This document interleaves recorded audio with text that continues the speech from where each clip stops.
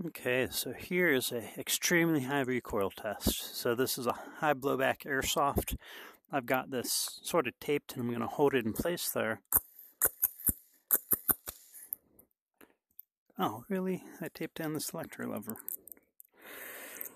Let's get some really high recoil here. There we go.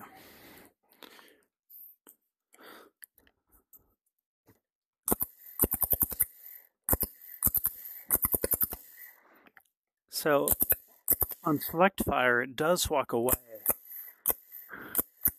but it only blinks away for a second on semi-auto. Since it's seeing that controller right there, the semi-auto shots, I think, would be okay.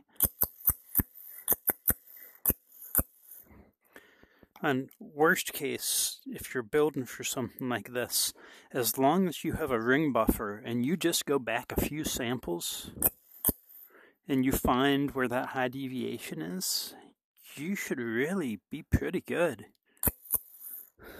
And you might have trouble at 100 yards with that difference, but if you're doing closer stuff, I don't see an issue.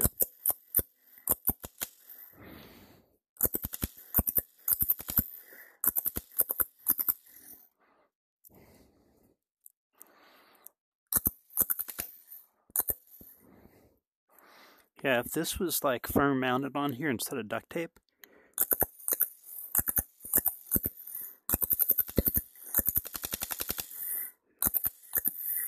and even on select fire with a good mount there, when you look at how much recoil you'd have on a real weapon, like, that should fully be within.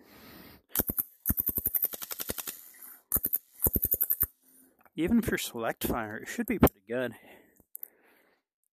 Oh, that's exciting. Now I really need to do a blowback pistol test.